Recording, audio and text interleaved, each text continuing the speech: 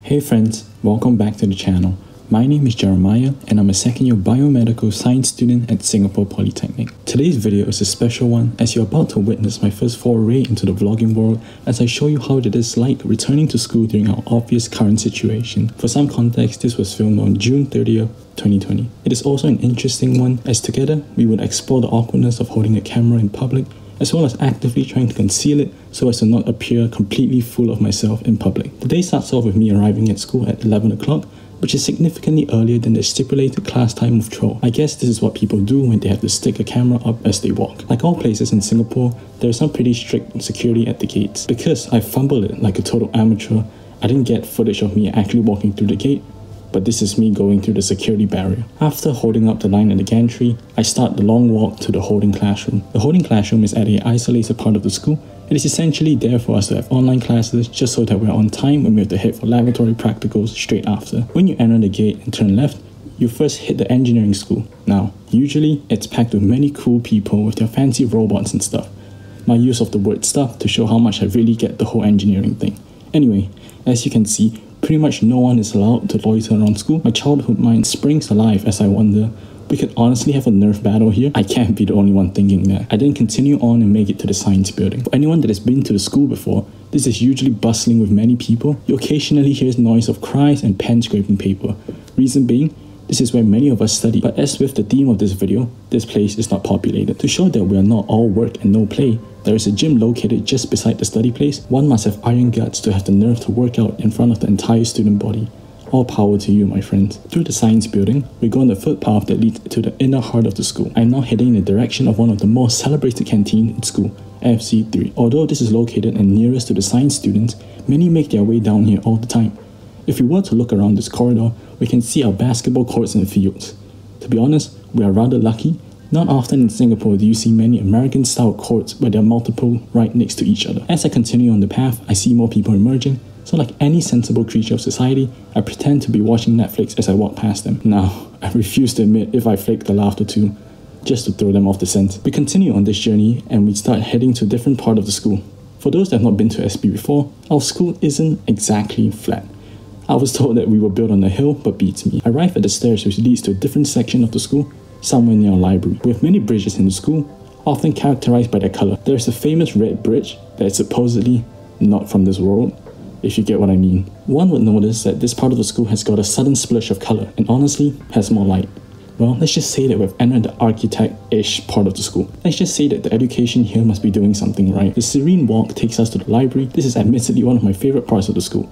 It's a great spot to hibernate with your laptop and get some work done. There's a lick of despair as I notice that no one's in the library.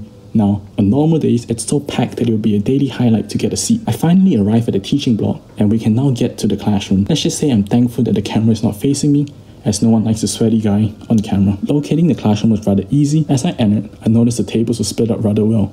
You must have been the first ones to populate this room in months. Props to the school for taking the right precautions and for keeping us safe. The first thing I do is try to shape up the classroom, although, admittedly, I struggle finding the switch for the lights. They have this weird setup thingy at the teacher's table where you have to click some buttons, and honestly, I just don't get it. Anyways, I had a midday reflection and realized that my eagerness to head to school must have overshadowed the rational part of my brain, as I'm way too early for class. To compensate for the sleep that I must have missed out on due to this momentous shift in the space-time continuum, I head down to the nearby canteen to get me some coffee. I am not exactly familiar with this part of the school, so like a lost traveler, I make some complex turns and do eventually find the canteen. The jealousy in me grows a stride as I look at the scenery that is this study block and wonder what great Instagram stories people must take of them here studying. I mean, they literally have a pond and garden-ish meditation corner. I reach the canteen and you're now about to witness me get through a coffee order without both my hands. I take a moment to thank the stars that I'm not at Starbucks, as I would not want them to associate such order and competence with my name.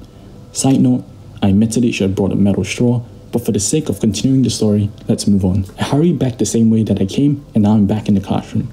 I plonk myself in the chair and begin getting ready for class. Again, this single-handed operation is not ideal, but we move. The first lesson starts at 1, and we have chemistry. Lesson moves on like any other day. It was business as usual until the class collectively gets entertained by some rustling coming from the AC vent. You're now witnessing the first ever indoor school waterfall.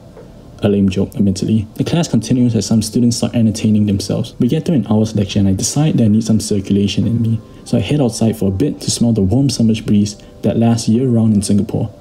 I head back and I have another 2 hours math lecture. This is visual representation of my love for math. At 3, the lesson ends and I pack up my table and we all head out of class. It is at this point where I pretend that my classmates do not exist to avoid the stares of what is this fellow doing with his camera. We head out of class, walk back the same way that we came. There's some alteration in our path back as we're now heading to the laboratory. There's this rather tall, kind of cool looking staircase. I am unsure whether to look through my phone or put the phone to the side as I'm going down. Honestly, I don't remember what I did. We head past some cool workshop that I've never been in before and we head up the lift. My friend and I take a step further by being the only 2 people in the lift, hereby signaling how popular we are. Our efforts of walking quickly to the lab session to be one of the first people to arrive fail as we take the wrong turn. We enter the lab, quickly put our bags on the shelf, and go through our PPP donning process as I head to my lab bench. I like to make sure that everything's in sight during lab, so I try to beautify my setup like some productivity guru during a setup tour. I then head to grab my lab equipment. There's some short briefing before the lab session starts, and here we go. This is the first time I've met this lecturer. There are 2 teachers in this class, and they're located at the 2 ends of the classroom. As I am on the last bench, one of the teachers has a clear line view to me. Despite that, I try to find an angle which I can record myself. After doing this thing for a grand total of a few seconds, it dawned on me that this is a time practical, and I do not have the luxury of putting up the camera and filming my own reality TV show. Hence, I switch off the camera. We get done with the lab session after 1.5 hours. Usually these last 3 hours, but the class got split into 2 sessions apiece. It is now 4:30 and I head out the laboratory, excited to head home.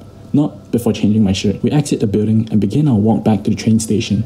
Along the way, we notice that the school has come alive a little, which is reassuring. We head back out through the gate and go through the same story of trying to conceal the camera and trying to get out my card at the gates, only to remember that when exiting, we don't need a card. It's almost as if I've never been to the school myself. I get out to the station, which is convenient as it's located adjoining to our school. I get on the train and find it weird that there weren't many people on the train. It's as if I reserved an entire carriage. Well, lucky for me. On today's ride back, I'm listening to a podcast and actively making notes on it. This process of unwinding is what I look forward to at the end of the day. It really helps consolidate everything you've been through today and it helps you prepare for alone time. Now, this brings me to the end of the video, but you guys follow me back to school on the day, which I have live practicals and online lessons. Thank you all so much for watching, and I'll see you in the next video. Goodbye.